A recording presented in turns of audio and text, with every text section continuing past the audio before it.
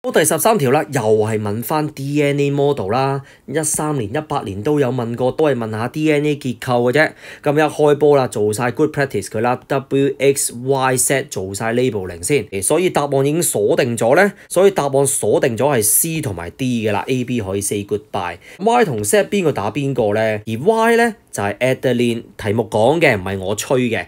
咁呢度啦就係考翻我哋咧有關於 complementary base pairing 嘅概念啦。A 配 T，C 就配 G。咁 Z 係 C 定 G 我就唔知道啦，但係就一定冇可能係 T，所以答案咧就係 D 啦。佢可以係 G。可以係 C，跟住題目咧就係話佢係 G 嚟嘅，所以題目今次係特登咧去考我哋咧 Y 同 Z 佢要係一個不相配嘅簡記。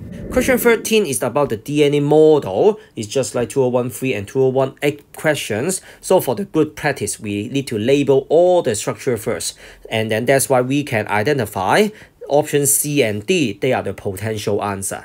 And the question is also checking the concept about the complementary base pairing. But in this question, it asks in a reverse way. It's checking the non-complementary base pairing. Y and Z. What are they? And in the question, it's given that Y is Adeline. And we use the complementary base concept, A pair with T. And C pair with G. So that's why for Z, although we do not know that it should be cytosine or guanine, it doesn't matter. It must not be the thymine. So that's why the answer is D.